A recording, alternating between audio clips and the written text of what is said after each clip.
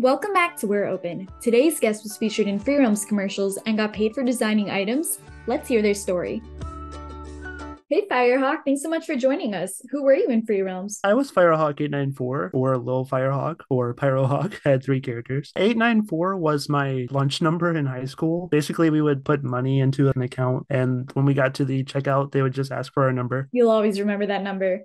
I would say you were most known for your dragon sculpture. How did that come about? I don't remember exactly what made me want to build a dragon. It's definitely based loosely on Shenron from Dragon Ball Z. That was night after night of building. You built it in the early days of building blocks. Were there limited options at the time? You couldn't actually angle them the way that I had them angled. I would take one of the flat plane type blocks and apply it to one block, and then you could put another block phase into the previous block. Smart workaround. So SOE used your dragon in Free Realms commercials? When they featured that in a TV spot, they didn't even tell me about it. It was just as much a surprise to me as anyone else. I think they tagged me in like an announcement. Either that or one of the referees in game told me about it. I remember being at a friend's house and the commercial came on while we were watching something, and I was like, I made that. What an accomplishment. And you designed items for in-game? Yeah, that was Player Studio. SOE did this program where players could go in and make 3D models and textures for them. You could send them in for review, and if they decided they liked it, they could approve it and put it into the station cash market. The laptop made it in. I also made a golf club for the brawler job, and there was a t-shirt that I called the Hang Time t-shirt. I also had another t-shirt design that just said, "Sorry, I'm AFK," and the idea was that you could wear it when you weren't at the keyboard so that if someone teleported to you, they'd know you weren't there. But they declined that one. They couldn't have items with text on them because they'd have to translate for other languages. I definitely would have worn that, but I see where they're coming from.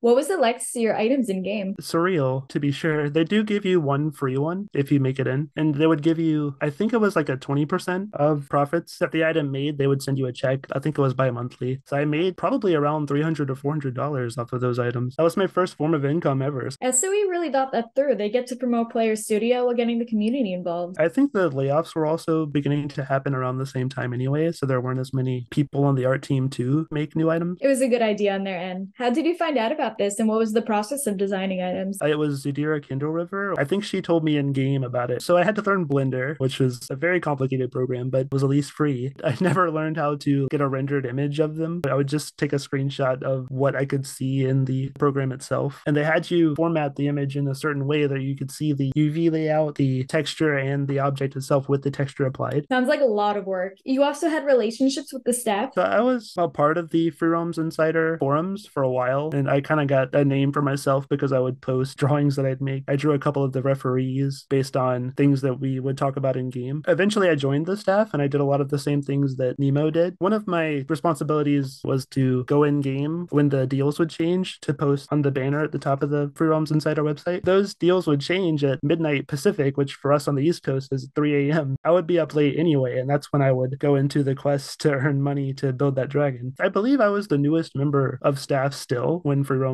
had its sunset. Might as well while you waited for the time to change. Do you still talk to any players? Nemo and I still talk. I've conversated with Diane Raindrop. Small world, we had them both on. What have you been up to since Free Realms? Not really a whole lot. I haven't been able to commit to another MMO. I do have a YouTube, Krowphay. That is the username that I use these days. It's an anagram of Pyrohawk, that third character I mentioned earlier. I don't post there very often. I like to make up designs for Pokemon that don't exist. I've done a few cosplays. I dressed up as Tokoyami from My Hero Academia and a Shy Guy from Mario. Those were both for a local convention. I didn't think I'd like it much because I'm very introverted. I've always been. But once you're actually there, it puts you in a completely different mindset. It's really exciting. That must have been a fun experience. What do you think of FRS?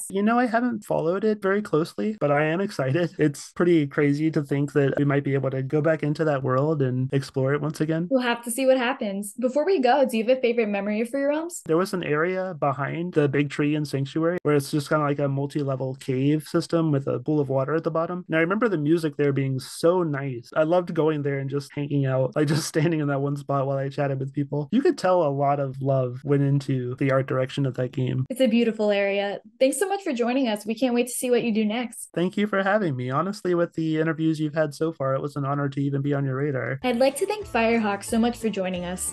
Subscribe to find out who our next guest is.